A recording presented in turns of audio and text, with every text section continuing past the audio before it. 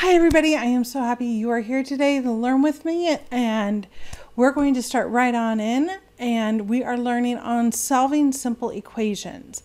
Our essential question for today is how are inverse operations used to solve equations? So you have hopefully learned this before, and this should be a quick review. If not, welcome, and this will be your first time learning it. So make sure that you are ready to go. You are going to need a pen or a pencil, something to write with, your Jaguar Jots starting on page 3. It should say 1.1, solving simple equations at the top, a calculator, either standalone or on your computer or a phone, and as always, your problem-solving skills. So let's get ready to begin. All right, so your Jaguar Jots page should look something like this, solving simple equations with the essential question at the top. So remember, our essential question drives what it is that we are trying to do for the day. And by the time we're done with this lesson, you should be able to solve or write a summary for that question. All right, let's get started. Inverse operations.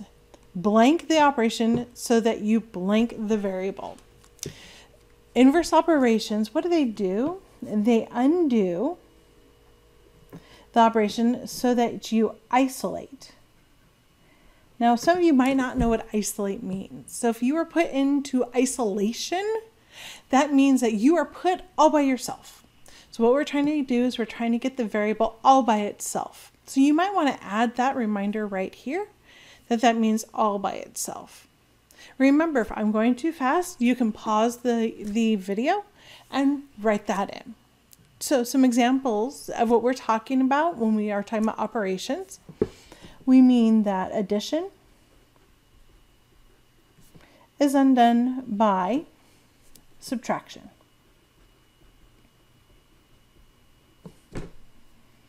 Or multiplication.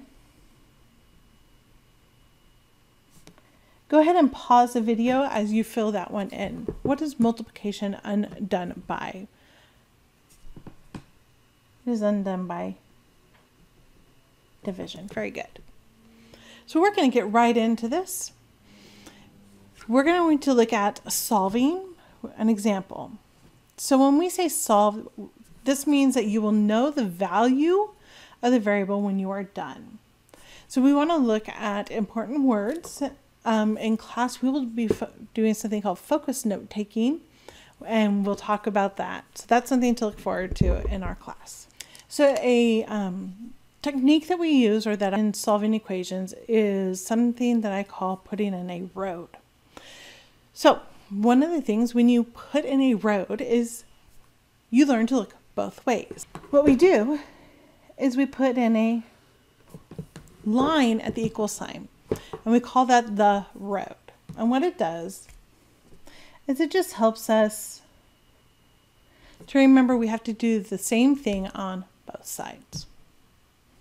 So if I look at 5 plus x equals 21, we ask ourselves what happened to x to get to 21. And so right here I have this little balance here to help us remember that.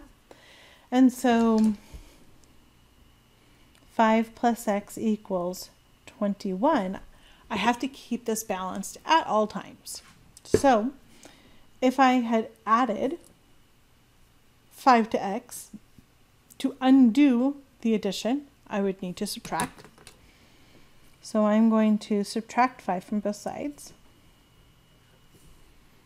And when I subtract 5 from both sides, make sure you put in that line. That's your equal sign. So we wanted to make sure we say it's equals. Put in that equal sign there. 21 minus 5 is 16. And you're done. You can check your work, and you probably should check your work. So that means x is equal to 16. We put that into 5 plus x equals 21. So 5 plus 16 equals 21. 5 plus 16 is 21. 21 does equal 21, so it checks out. Now the rest of our problems are a little more confusing because we've added complexity to it by using fractions, by using the pi, by using things that make it a little harder, but the problem stays the same. Again, we put in the road, and then what happened to D? D was subtracted by 1/4. So we're going to add 1/4. Now this time it requires, don't forget that line, that we know how to deal with fractions. We're going to go ahead and do some scratch work over here. So this is our real work, and then sometimes we need to do scratch work. So -1/2 plus 1/4.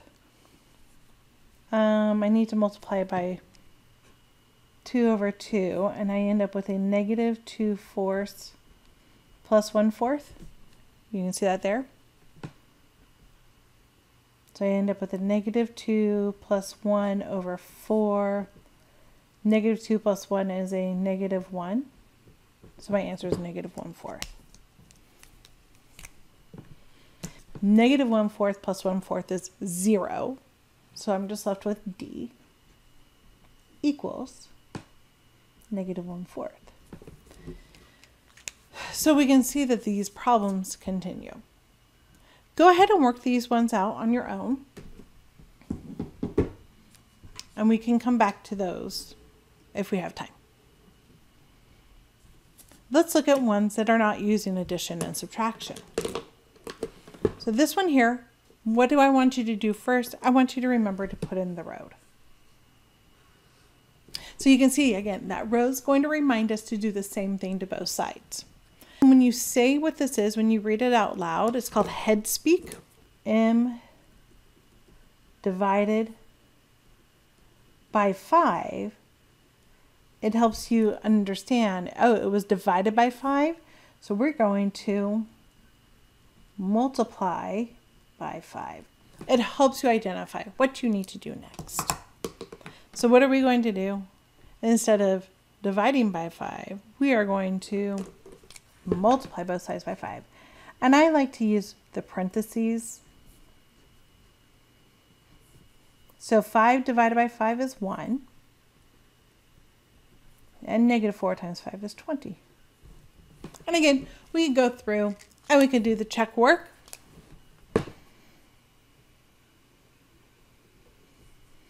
When m is equal to 20.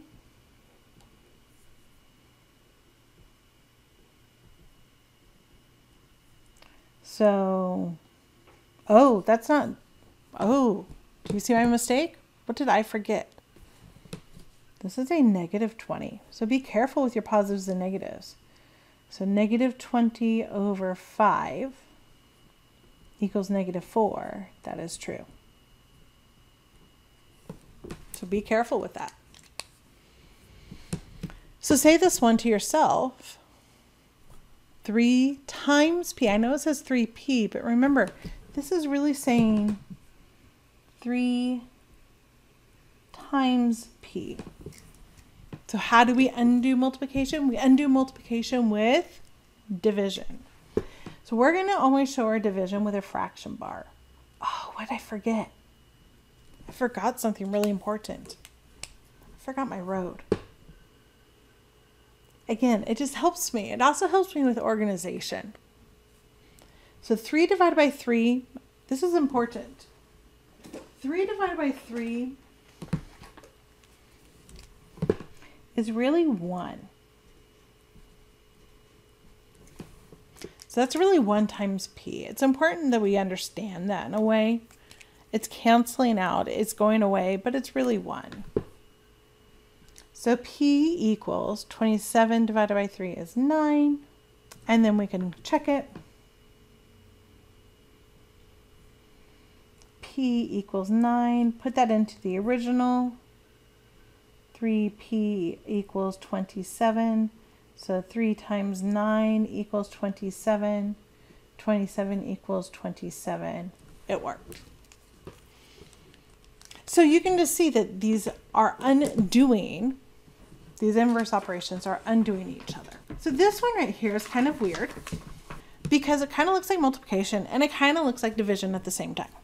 Well, this is multiplication, 2/5 times m. But when I say that, 2/5 times m. So let's write that out. 2/5 times m. That means we're going to divide, right? By 2/5. When you divide by a fraction, you really what? You really multiply by the reciprocal. And that's really important that we understand that. So really, we're not going to divide by 2/5. We're going to end up multiplying by 2/5. Put in that road. So really, we're going to multiply by 2/5. Not 2/5. That is not the reciprocal.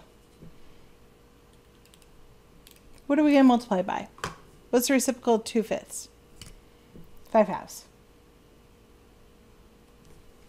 This is what happens when you go too fast. I need to slow down. And what I do on one side, I need to do on the other. So remember I said that the same number over itself is really 1. So 5/5 is really 1. And 2/2 is really 1. So I end up with a 1 times 1 times m. So I really end up with m on this side. And then I need to put this over 1. So now I have, on top, I have 4 times 5, because you multiply straight across, -4 times 5, and 1 times 2. And now I can make some choices. I can multiply and have -20/2 and then reduce. Or I can do some reducing up front and say, I know 2 goes into 4. This is up to you. This gets down to how good are your fraction skills. I'm always going to reduce ahead of time if I have that ability. I know 2 goes into itself once and into -4, -2 times. I reduced ahead of time. So now I know m is equal to -2 times 5, and 1 times 1 is just 1. I don't have to worry about that anymore. So m is equal to -10. So what this really gets down to is we now know that we can use our inverse operations to isolate the variable. But what does this solution mean? So we're going to look at this example right here. And is this a solution? So what does it mean to be a solution? Well, remember when we checked our answers, it meant that it made it true. So is this a solution? Well, what would I do? This looks a lot like our very first example we did. What did I do with 16, x equals 16, to here? I just put it into the problem. And this is how we are always going to show our work. We're going to go x equals 16 into the original problem. This is called substitution, okay? And that's how we're going to show substitution all year long. What is the substitution and what are we substituting it into? And then we're going to put that substitution in parentheses. So since the substitution made the equation true, it is a solution. What I'd like you to do is I would like you over here to generalize this statement. What is a solution? I'd like you to take this right here. And what I mean by generalize is I kind of want you to make a definition. What does it mean to be a solution to an equation? So a solution makes an equation what? Go ahead and pause it if you need to.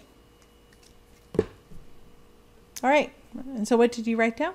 It makes an equation true. Great job, you guys. This was your very first taking notes.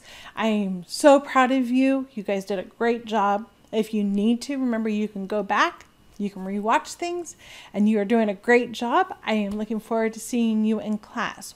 One thing I would like you to do is I would like you to go back through your notes today, and I want you to see if you can add anything to them that you missed and be ready to come into class and finish up any of the blanks that we have. All right, I will see you guys again.